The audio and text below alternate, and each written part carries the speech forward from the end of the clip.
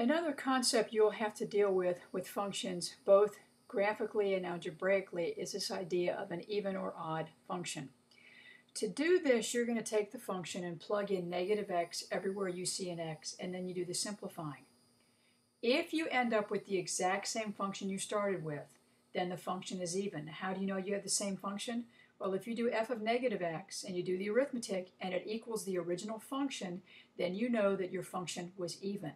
If you end up with the exact opposite of what you started with, meaning f of negative x equaled negative f of x, all the plus signs become minus and vice versa, then the function is odd. In all other cases, the function is neither even nor odd. A case where the definition sounds daunting, but once you do a couple examples, it's really not that bad. So before we do this, here's an important reminder. If you raise a negative to an even power, it becomes positive. Negative 2 in parentheses squared is a positive 4. This is not the same as negative 2 squared. Notice there's no parentheses over here. Negative 2 squared like this means square the 2, which is 4, and then slap a negative on it. So we're talking about a negative 2 in parentheses squared. If you raise a negative to an odd power, it stays negative. Negative 2 cubed equals negative 8. All right, first example, there's just our definitions again, just so that they're right in front of you. F of x equals negative x cubed minus 6x. I need to substitute in negative x for x in this equation. Now, you need to understand something. I'm going to use parentheses, and the reason is this. This x cubed means I need to cube the entire quantity x. Well, now my new quantity is negative x, and the only way I'm going to be cubing the entire quantity is to put it in parentheses. I put this in parentheses also. So now when I do this arithmetic, negative x cubed, we know from what we said in the last screen that when you raise a negative to an odd power, it stays negative. This negative right here comes down.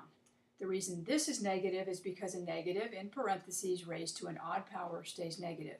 And of course, negative times negative is a positive. Here, this negative in front of a negative, stands for the opposite of the negative, is going to turn both of those into positive. And now we're going to have x cubed plus 6x. That's the arithmetic. That's the plugging in and the simplifying. What remains is for us to check to see if it equals the original function. Here was my original function. Here's what I got after my substitution. Are these two things identical? No, they're not. So it is definitely not even. The other thing we have to check is if this new function is the exact opposite of that function, meaning if I go through this and I change these signs, will I get this new one? Yeah, that becomes positive, that becomes positive. These two things now are identical, which means this is an odd function. There's our definition again. Here's our equation. G of x equals x to the fourth minus 2x squared. I'm going to plug in g of negative x. Forgot my negative there. Put a negative x here. Gives us in parentheses negative x to the fourth. Put a negative x here. Negative x in parentheses squared. From what we just went over a couple minutes ago, a negative raised to an even power comes out positive. That negative raised to an even power comes out positive.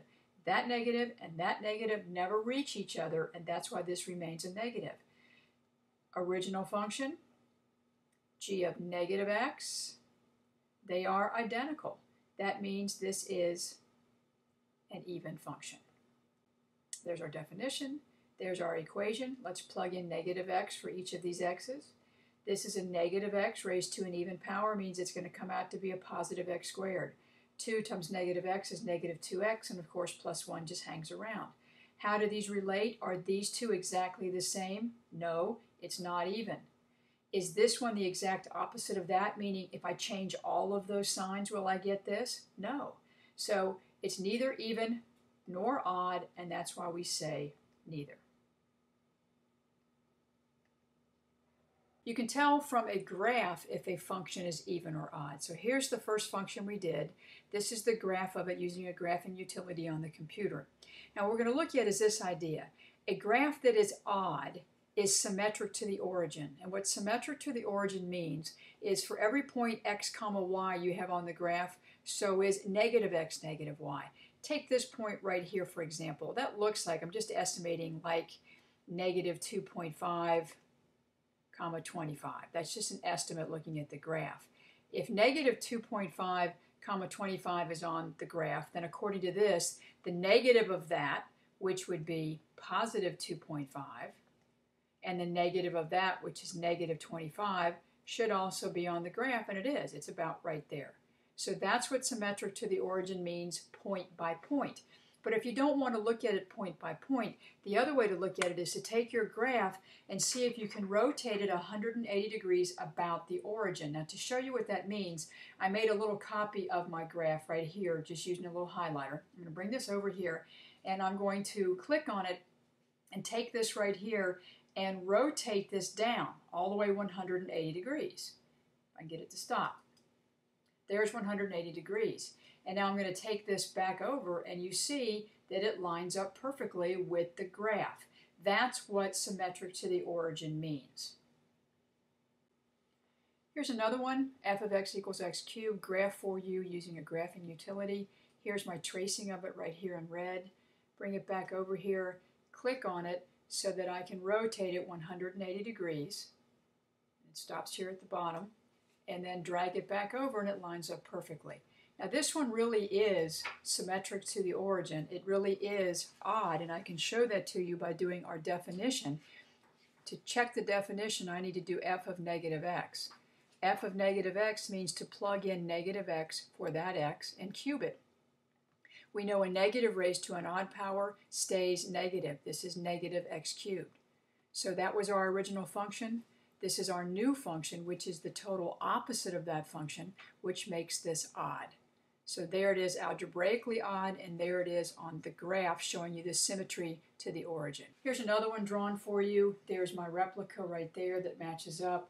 Bring it back, click on it, and rotate it 180, which brings the top all the way down to the bottom, and then brings this back over, and this lines up. One other comment about these odd functions that are symmetric to the origin, and that is they have to go through the origin. A graph that is even is symmetric to the y-axis, and the definition says if xy is on the graph, then so is negative xy. What that refers to is, let's take a point over here like right here. So that's our point 1, negative 1. Our definition says, and so is negative x comma y. So negate that would give me negative 1 and leave that y alone. So that says the point negative 1 should be on the graph, and it is, and it's right there. Now physically what this means, if it's symmetric to the y-axis, that means there's my y-axis. If I take this half and flip it over that red line, it's going to land exactly on here. If you don't want to think about flipping over the line, think about this being a piece of paper and you fold it right there on that line. If the left side lines up exactly with the right side, then you know you have symmetry to the y-axis, and you also have an even function. Same idea here, x squared plus 6. Here's my y-axis. If I fold it right on that y-axis, the left side is going to land exactly on the right side. But take a look at this one. If I put in my axis right there to emphasize, if I fold this part over that axis, it's going to be somewhere like right here. It does not line up exactly with the right side, and therefore this is not symmetric to the y-axis.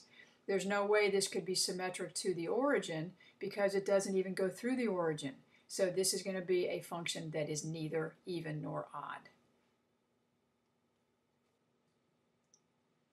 The last one to look at is a little more complicated algebraically, but the graph will shed some light for us. If this is my original function, I know I need to substitute in negative x for that x and negative x for that x, which is what I did on this step right here. Negative x raised to an even power is going to come out to be a positive x squared. That negative x raised to an even power comes out positive x squared.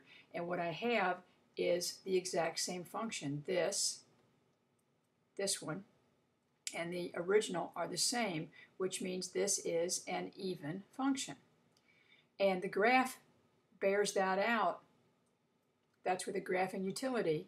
If I have my y-axis right here, if I fold over that y-axis, this curve lands perfectly on that curve.